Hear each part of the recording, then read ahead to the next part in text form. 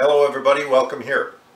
In today's video we're going to be looking at the caddisfly emerger phase 2.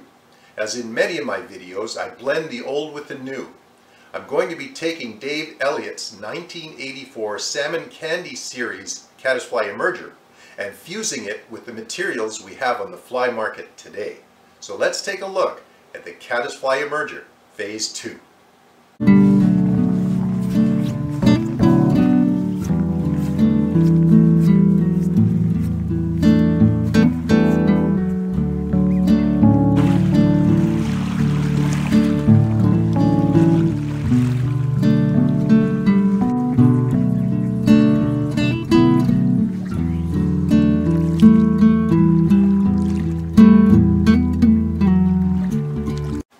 Hi, I'm Rick Jensen. Welcome to my fly bench. In today's video we look at the caddisfly emerger phase 2. If you wish to see phase 1, click the link in the upper right corner and then you can return to this video. The caddisfly emerger in its second phase has some distinct elements that we need to include in our flies. Let's take a look at the insect for a moment. As the pupa floats in the surface film, its husk begins to split along the back. The adult insect is trying to propel itself up and forward out of that husk. We have some wings showing and the legs are struggling on the surface film trying to free itself from that husk. These are all important elements, so let's take a look at the materials you're going to need to tie this fly.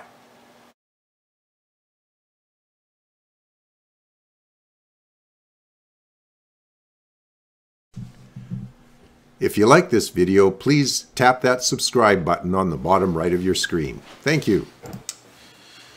Into my vise I have a Togen's number 10 2x long curved nymph hook. To that I have attached my 70 denier light olive tying thread right in about mid shank there.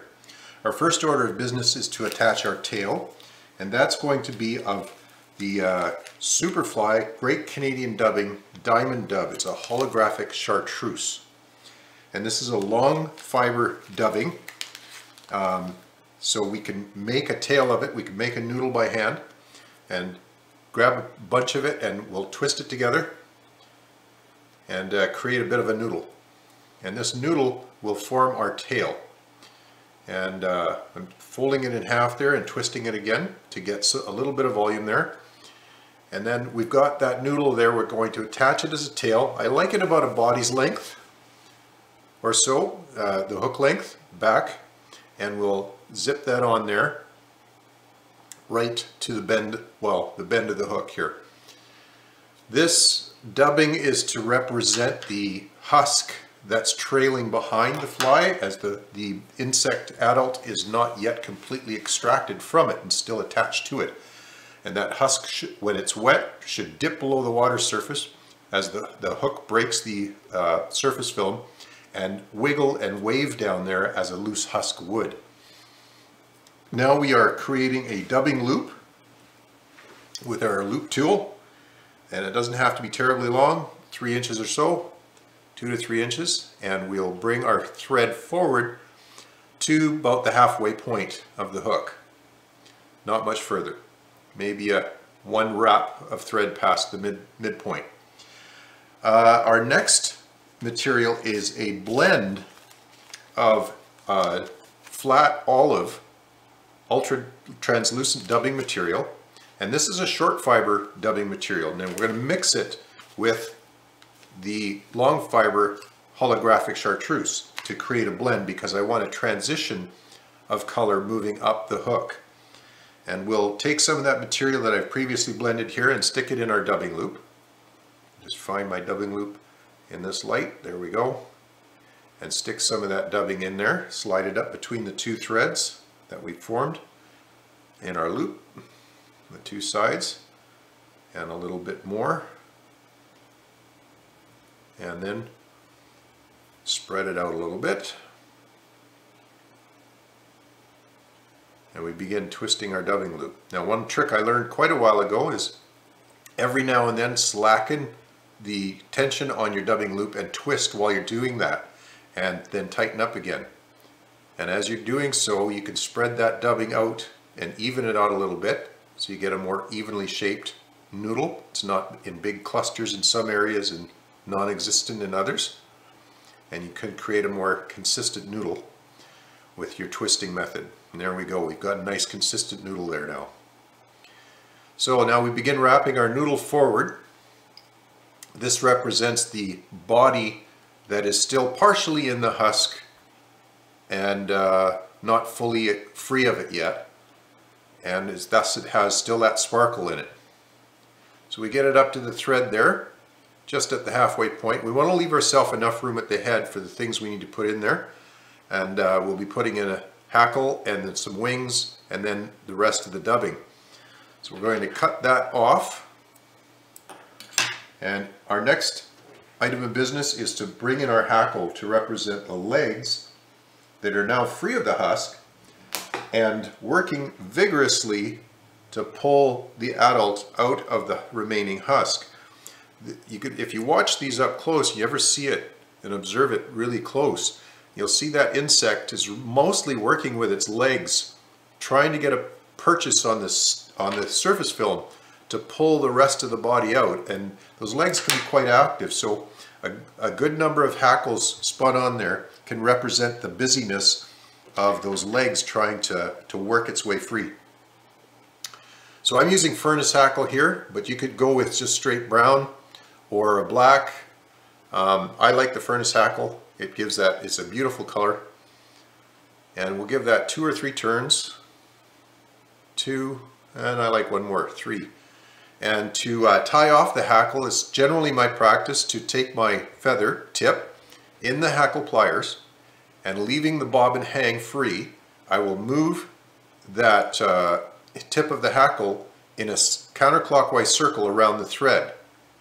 Then I bring the thread over the hook once, and I repeat that 2 more times. Around the thread, then the thread over the fly, and around the thread, and the thread over the fly. Now that's properly secured in there, and we haven't tagged down too many of those hackle fibers that we just spun on there. Now I will wet my fingertips of my left hand and push the top fibers down as much as I can and give a wrap of the thread. We're trying to get those hackle fibers to mostly be pointed to the side and down. And we don't have to worry if we don't get all of them. As long as we've got some of them and we've sort of oriented them in that direction, it'll be fine. Our wing comes in next, deer hair. It doesn't have to be too big a clump.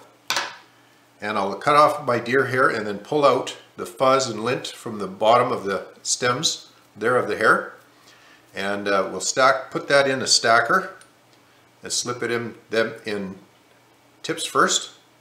Pop those down in there. And then we give it a series of taps to align the tips.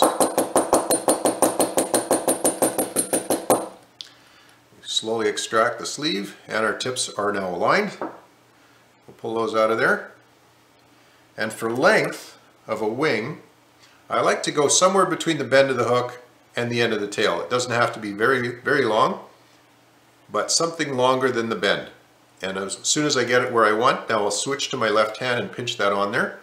We'll give it a loose loop, a second loose loop, then tighten down. And now we begin to wrap it on there tightly with a half a dozen to 8 turns to secure it in place. And we'll pull all these tag ends back because we're going to need them, and put a couple of wraps in front. Now note that there's somewhat a V here between the actual wing tips and the tag ends, and we are going to fill that. So we're going to use that gap to fill in the body.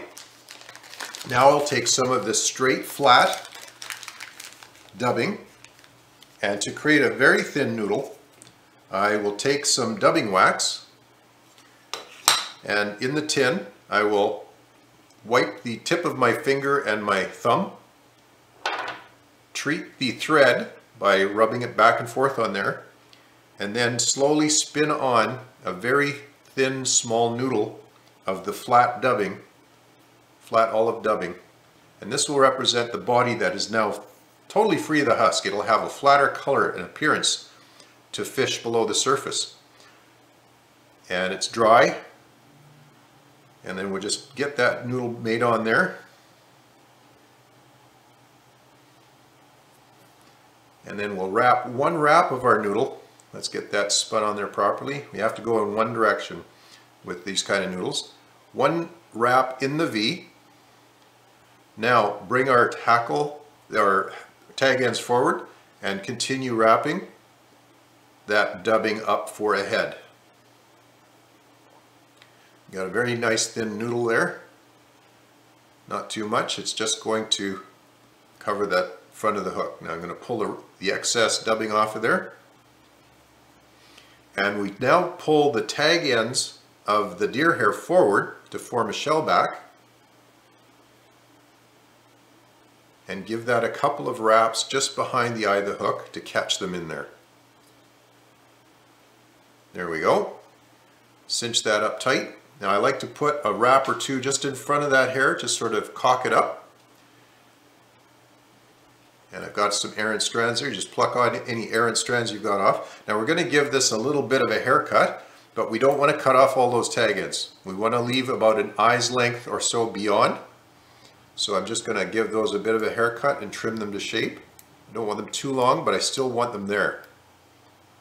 Cut off any of the messy ends that I don't like.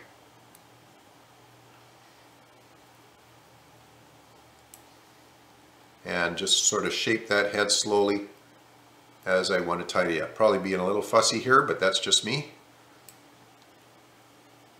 And looking for some loose ends there to pull away. There we go. Now we'll give the thread a touch of brushable super glue. And we're going to finish this head behind that tuft of hair, not in front.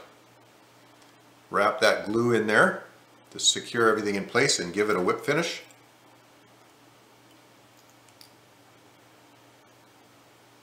And we have completed our caddis emerger in its second phase. This is to represent the caddis as it's partially freed from the husk but not yet complete. The curved hook and the translucent dubbing tail should dip below the surface. You can treat the front of this fly with grease or floatant to help it stay buoyant so it'll last through more than a few casts. And this tail end should dip below the surface, very realistically representing an insect that's partially clear of its husk. This should catch you more than a few fish. Good luck out there. Thank you for watching.